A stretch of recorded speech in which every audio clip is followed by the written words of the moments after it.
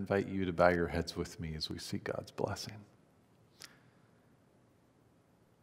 Father, you have given us an amazing gift in Jesus. And we ask that we might see him more clearly today, is our prayer in Christ's name. Amen.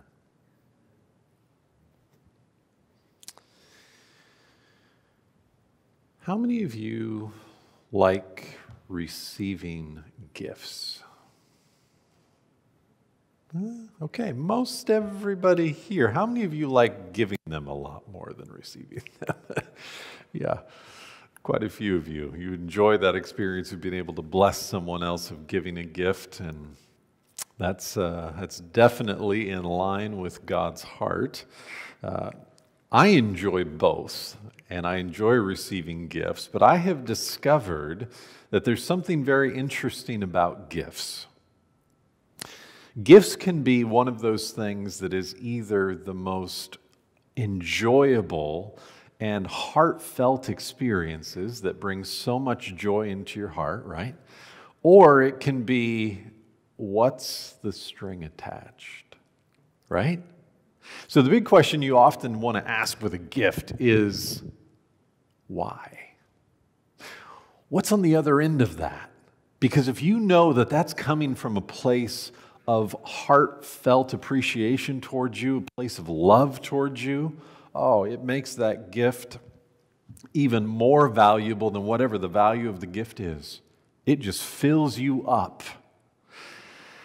And yet there are times when we receive gifts and there is just this feeling inside of us that there is some ulterior motive behind that gift, right? It's like they're giving you something now so that when they come back and ask for a favor later, you're kind of going to feel obligated to help, right? Those gifts just aren't as fun to receive, are they? It makes a big difference if you know the why behind the gift as to how you experience it. So today, in this season that we have been in, we're looking at the idea of Advent, the time of coming, if you will, of God to earth. That's what that word means. We looked at that a couple of Sabbaths ago. The time when God comes to earth, and in this particular word of Advent, we have the idea of God coming to earth as a baby, being born into this world. And it's a time that we celebrate and we love this season. We sing these carols. But if you were at the very beginning of all of this, the question that would have been asked is, why? Why is God here? Why is he showing up? What's going on? And it's a valid question for us to ask as well, even standing on this side of that amazing event. What is God up to? Is God simply showing up to check up on us to see how bad we're doing? Did he come with a clipboard to basically say, oh, nope, you're not doing well here, here, here, and here? Did he come for those kinds of reasons, or was there a very different reason why Jesus came to earth? If Jesus' birth is a gift for the human race, we want to understand the why, so that that impacts us on a whole different level. So we're going to look at that today. We're going to look at that. And in order to help us answer some of these questions of why, we're going to start in a very familiar place if you know the story around the Advent season. This is taken from Luke chapter 2. Luke tells us that at that time of the year, there were shepherds out with their flocks at night. They'd been out with their flocks. That's what they did. They were shepherds, and it was now nighttime, which leads us to believe that it was probably not December, but most likely sometime in the fall of the year. A little too cold in December for the shepherds to just be out with their flocks in the fields like this at night. But the shepherds are out with their flocks, and they are talking to each other. shepherd conversations. Now, I have not been a keeper of sheep as they are, so I can only imagine what the conversations are like, but one of the things that I have read about in Scripture and that I have heard from other people is that sheep have a tendency to wander off at times. They have a tendency to just kind of follow the one in front of them, and they don't even know where they're going. They're just following this one, wherever that may lead them. And so shepherds, of course, are probably going to be talking about the kinds of things that happen as they live this life as a shepherd. The times when they have to help give give birth to that little lamb, and maybe sometimes to really work on that little lamb to help it survive. The experience of being out in the elements as they are. But at some point, the conversation most likely turns to the thing that they are longing for. Because when you have been a part of a people that have been occupied by controlling forces for so long, and it's been oppressive, the thing that you long for is a Savior. You long for this being to come whose name is Messiah. And so the conversation most likely begins to turn back to this all-encompassing theme of when. When are we going to be saved? And it's into this night and into this story and this conversation that all of a sudden something happens that I don't think any of us here have ever experienced. An angel shows up. Not kind of one of those nice little cupids with the bow and arrow that we all kind of smile about on Valentine's Day, but a real life angel from heaven. The kind that make you just like go to the floor because the brightness and the glory is so strong and so big. And the shepherds have never seen anything like this before. And they are startled, as you can imagine, because whenever an angel shows up in Scripture, people are completely startled, and there's usually a phrase that the angel has to say, and he says it on this occasion. But I can only imagine just how much it must have taken for the angel to wait, because he was coming with a message that he wanted them to hear, and he was super excited about it. But he had to deal with their fears first. And so Luke chapter 2, verse 10 is where we pick up the story from the text. The angel said to them 4 words, "Do not be afraid." And I guess if I was one of the shepherds, if I could even talk, I guess the thing I would say is, it's easy for you to say, right? You're used to this. We're not. We're a little afraid right now because we've never experienced anything like this, and you are extremely bright. But sometimes also angels are messengers, and so you're wondering, what kind of a message is it that the angel's going to communicate? Have we really messed up that bad that he's coming to let us know? And so the angel says, do not be afraid. And now he's going to tell them why. I bring you, what are the words on the screen? The next 2 words. Good news. This is the word in the Greek, evangelion. It's actually a slightly different form in this usage, but it's the word that we get gospel from. This is the word for gospel in the New Testament. And the gospel is meant to be good news. And so the angel comes with the gospel, if you will. He comes with good news. Right at the beginning, he wants them to know that this message he's going to communicate is good news.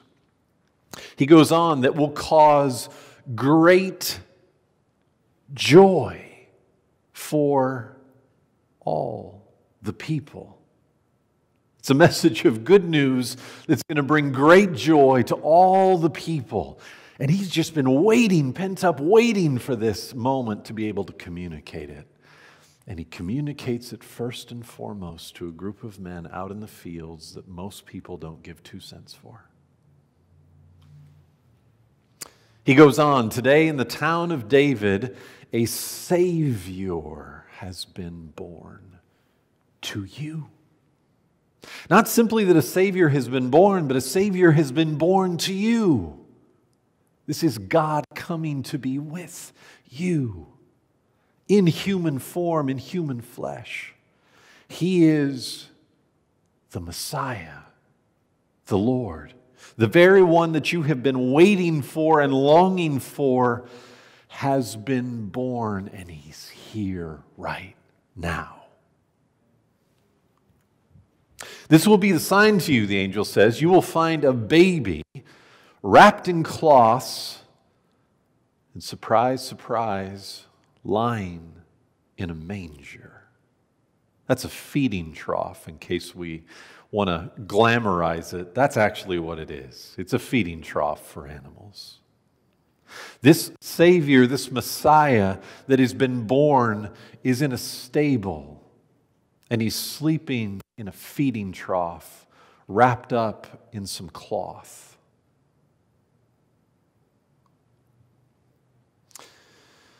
The rest of the angels who have been waiting for this moment, they can't wait any longer. And so Luke records in verse 13, suddenly a great company of the heavenly host appeared with the angel, praising God and saying, "Glory to God in the highest heaven, and on earth peace to those on whom His favor rests."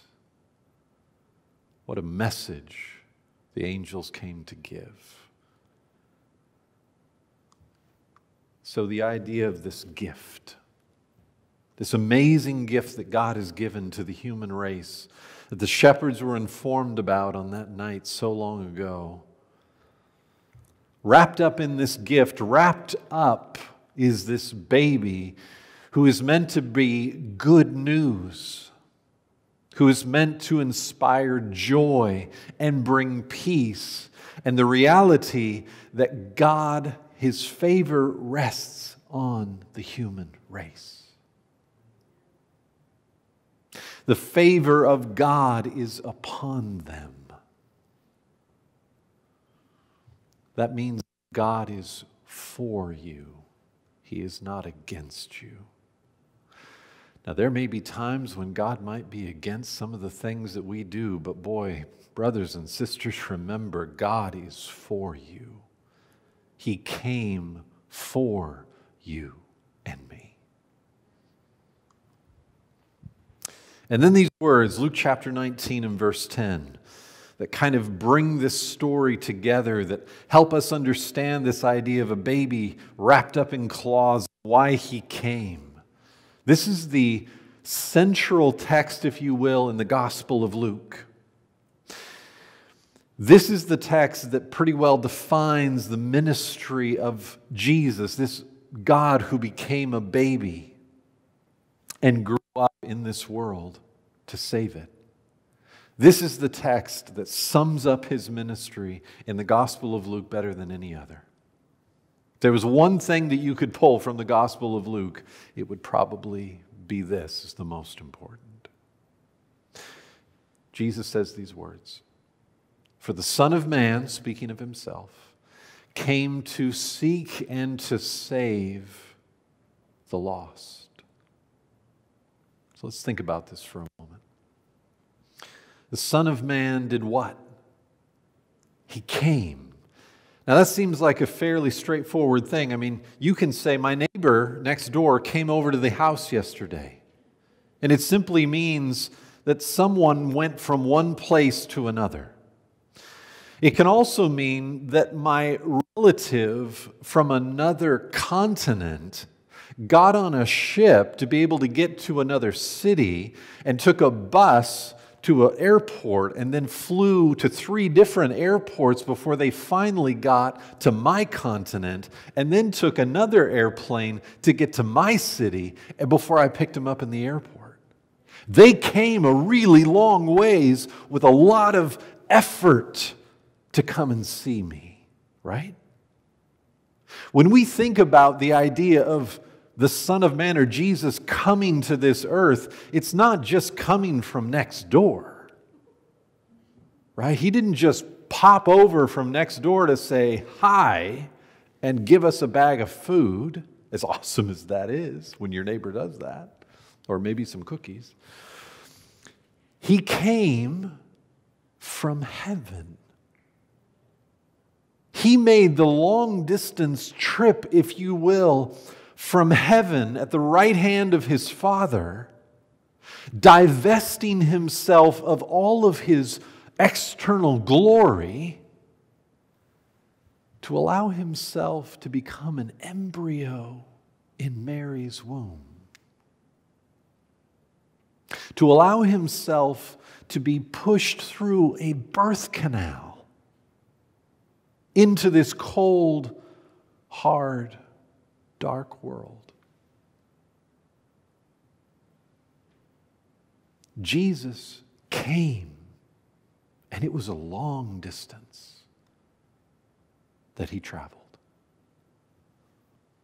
And he left a lot behind for this trip.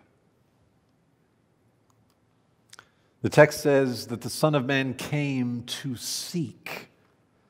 This starts to clue us in on why he came. He came on a mission. Now, sometimes when people are seeking you, the thing you want to do is run, right? Because sometimes they're after you. Sometimes they want something from you. They are looking for you in ways that you want nothing to do with. But whatever the case is, when a person is seeking you, they are putting forth energy and effort to find you. They are looking for you. They are seeking you. The text tells us that Jesus came this long distance to search, to seek for people.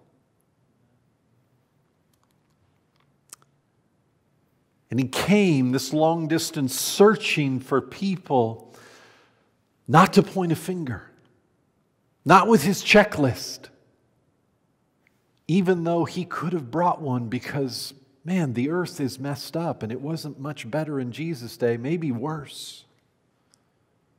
But he didn't come with the checklist. He didn't come seeking to just point out all the wrong things about us. He came searching or seeking to do what? To save. That's why he came. To save. And then he tells us what kind of people need saving. People who are lost. The Son of Man came to seek and to save the lost, those who are in trouble and need saving, those who are not able to find their way back home on their own, which, by the way, is all of us. It's all of us. Jesus says these words in a context of a little guy named Zacchaeus. Zacchaeus is a chief tax collector, and he's climbed up in a tree outside of Jericho because he's heard about this Jesus character, and he wants to see him. Now, Zacchaeus is one of those people that everyone would say is a lost cause. He's the kind of person that nobody except the kind of people that do his line of business would even dare to be around. He is a lost person, according to everyone in his area and everyone within his culture. Zacchaeus is lost. He is out on the margins. He's the kind of person nobody wants to be around. And it's interesting that the very kinds of people in the Gospel of Luke that Jesus searches for, that he seeks after, are the kinds of people that everybody else feels are lost.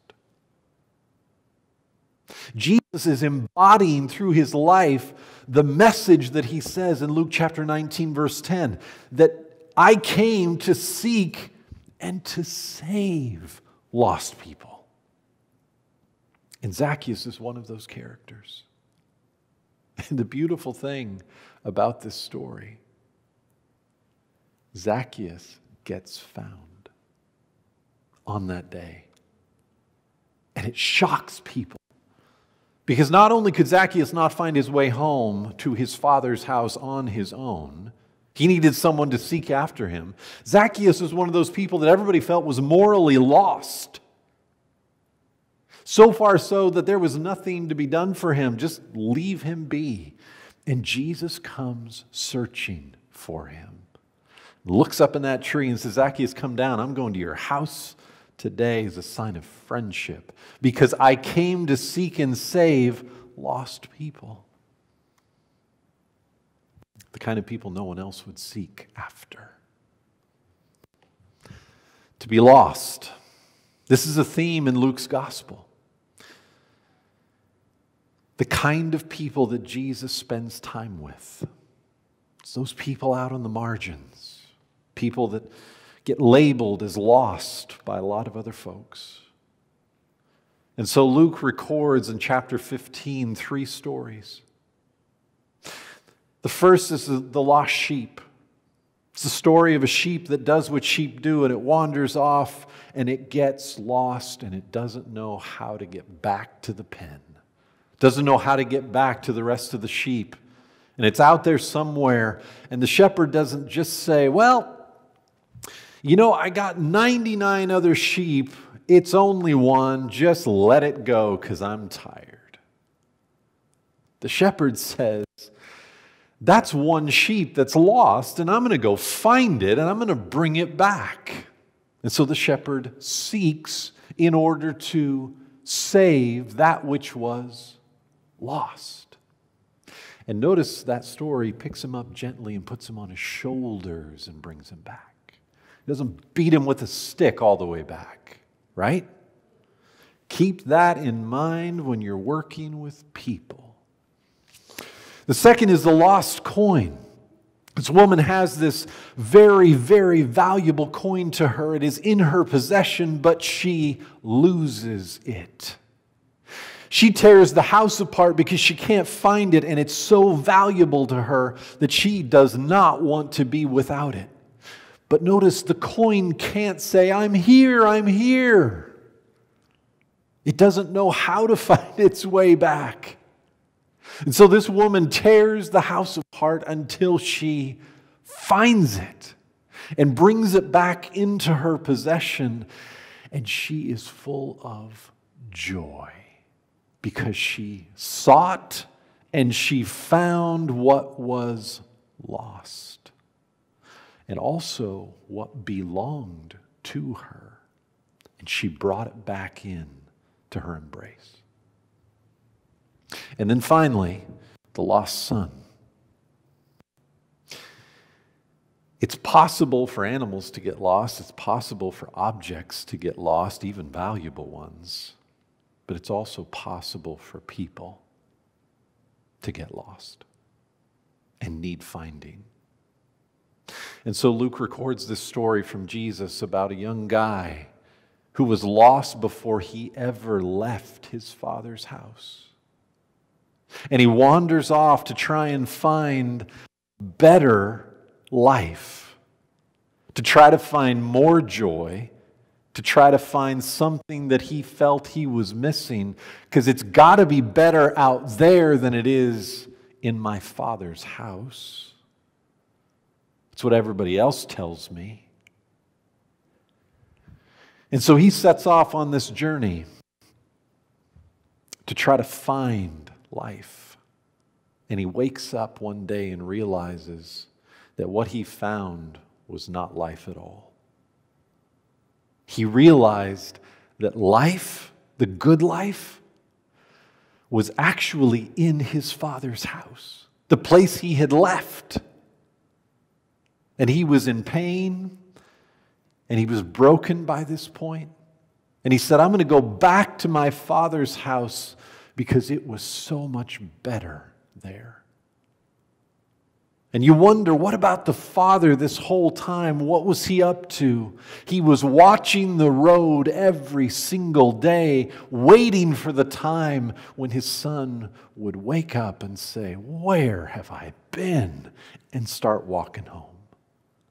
It's like he's got the binoculars on and he's just waiting for the sight of him. And then he does something that men in his day, grown men, would never do, especially distinguished ones like him. He picked up his robe and he ran down the road. He runs down the road, sees his son, dirty and filthy and broken as he is, and he embraces him. And then he says to everyone who's listening by, "This is my son, who was lost and now is found." The Father's heart was seeking his son every day he was gone. And he brought him back in to his embrace, into the family. And the lost became found. David says in Psalm 119, "I have strayed like a lost sheep." We all do sometimes, don't we? We have moments when we stray. We have moments when we veer off the road a little bit. Sometimes we did not mean to, but we find ourselves in a place that we never intended to be, and we realize this is not the place to be. This is not where life is found. What do you do in those moments? David gives us a clue. He says to God, "Seek your servant." He is pleading with God, "I'm in a lost way right now, and I need you to come and search for me. Seek me for the purpose of saving me, because I can't save myself." This is the Jesus who was wrapped up in those claws in that manger. This is why he came to earth. He is the seeking, saving God on a mission to find and rescue lost people.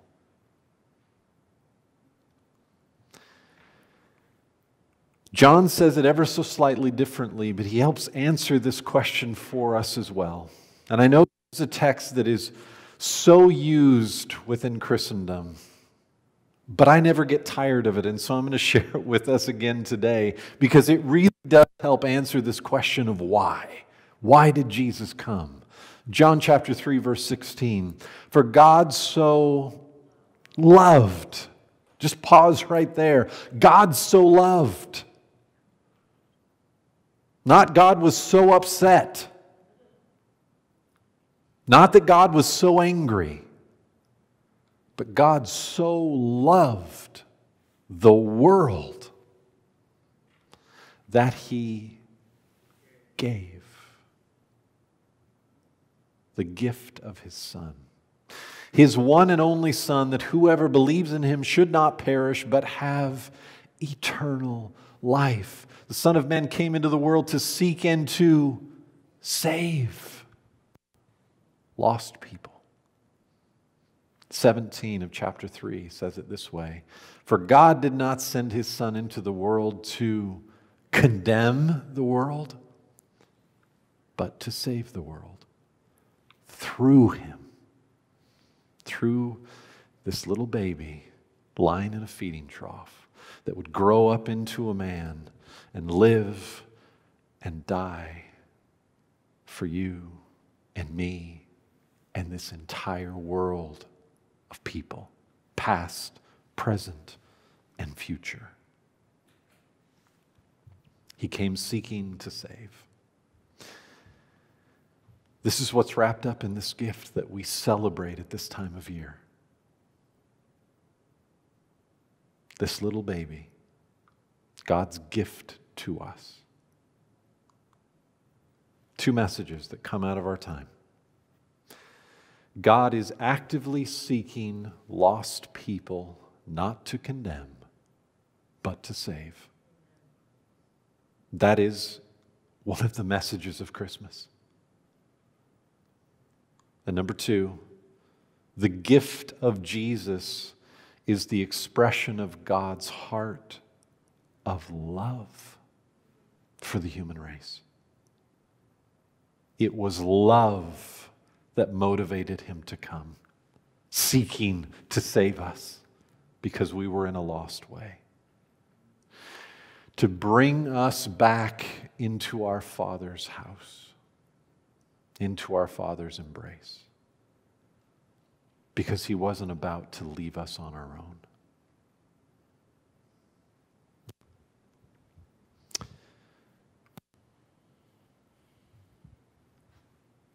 We've mentioned that there are seasons in our lives where we find ourselves maybe a little lost at times. Maybe you just happen to be in one of those seasons right now. God is actively seeking you. His heart is towards you. He is searching, seeking to bring you back into a place of health and wholeness.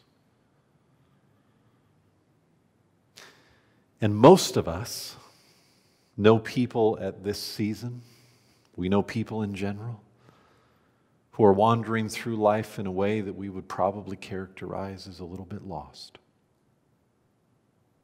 God is actively seeking to save and for them to be found. And God is inviting you and I, as we experience this seeking God who saves and who finds us, He is inviting us to join Him in His work of seeking people, to connect them to the one who saves, who finds lost folks and brings them home. And so this Christmas, as we celebrate this beautiful season, let's celebrate the fact that God has found us and that God continues to find us when we wander. And then let's give ourselves to God's purposes to help Him in His work and join Him in His work, if you will, of seeking other people who need to be found by God. Because that's why Jesus came. Let's pray. Father, thank you. Thank you for not leaving us on our own, not abandoning us to our own fate, but being willing to send your Son into this cold, dark world at great expense and at great risk, so that we might be found and that we might be saved, both now and for eternity.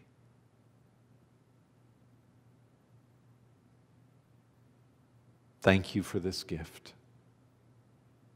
And there are people we know, God, that have not yet experienced the fullness of this gift yet. We ask that we might be agents to cooperate with you in your work of seeking and then connecting them with the one who saves. And maybe most importantly, let our lives reflect you so that when we tell them about you, they'll be drawn to you. This is our prayer, for we ask it in the name of our Savior Jesus. Amen.